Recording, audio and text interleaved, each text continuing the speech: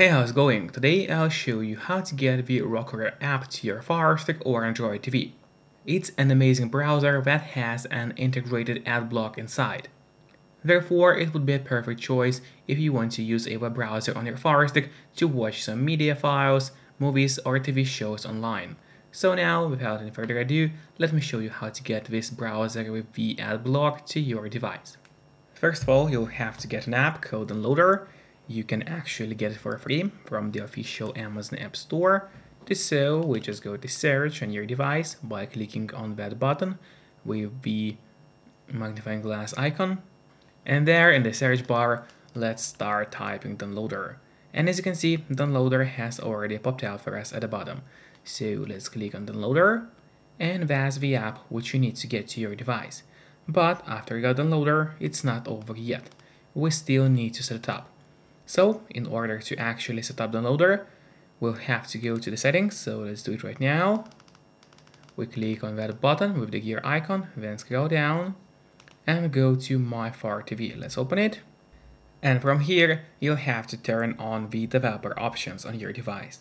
But on some Fire Sticks, and especially on the new Firestick devices, the developer options can be hidden by default. So if that's the case and you cannot find the developer options anywhere, no need to worry, it's actually easy to make them appear. Just go to About, select Firestick, and now you'll have to click on the middle button on your remote for 7 times and do it fast. So let's do it.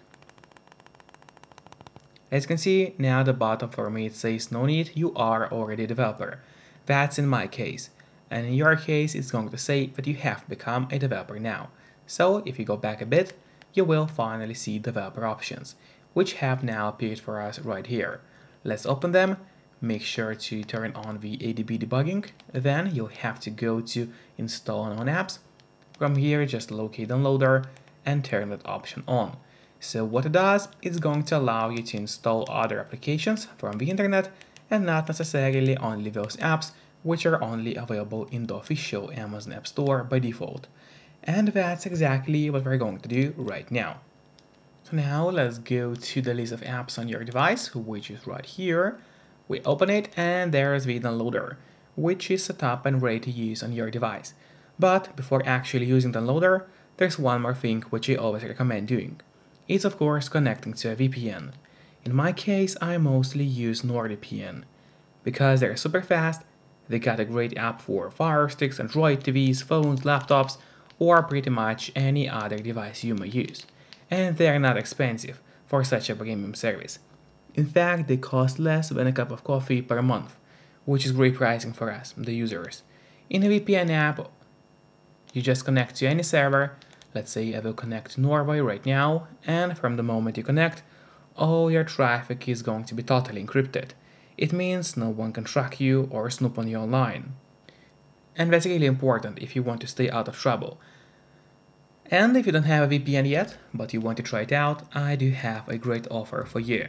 If you use my link, which will be in a pinned comment below the video, or in the description of the video, you'll get 3 months of NordVPN totally for free, which is an amazing offer. And if you're watching this video on your TV or on your Fire Stick, then just grab your phone or your computer, open up a web browser, and go to topvpnoffer.com. That's my website, which is going to give you the same amazing deal for NordVPN, with 3 months for free. Or just scan the QR code, which you can see on the screen right now, with a camera of your phone. It works the same way, and it's also going to give you the same deal for Nord. And now, finally, let's use Downloader safely. So just go to the list of apps on your device, open up Downloader. There on the left side menu, make sure to click on Home and not on Browser. And then in that search bar, we'll need to enter a link, which is going to be rokkr.net. So let's enter it. .net. And here you go, there's the link. You can see it on your screen right now. So make sure to enter it exactly as you see and do not make any mistakes. Because obviously, if you make a mistake, then the link is not going to work.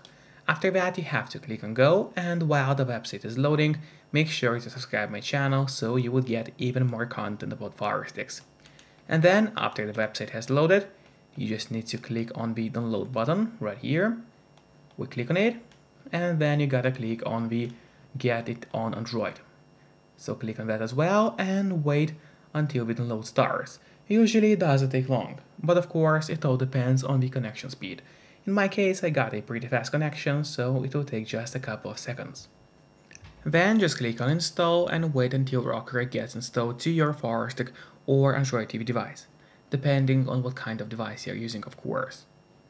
And then don't click on open yet, instead press on done, because this way we'll be able to delete the installation files, as we don't need them anymore on your device. So click on delete and then delete once again. This way you get rid of unnecessary files from your Firestick and save yourself some free space on your device. And that's really important because you don't have too much of free space on your Firestick anyway. Then finally, let's go to the list of apps on your device. There it is, let's open it. Wait until it loads for you, and there you'll find Rokkr, which we just downloaded. Now, I would recommend you to click on the options button on your remote. That's the button with 3 horizontal lines. You click on it, and then press on move to front. This way the app is always going to be at the very top of your application list, and therefore it's going to be super easy for you to access the app every time needed. Just don't forget to keep the VPN connected to stay safe and out of trouble. Enjoy and see you next time. Bye bye.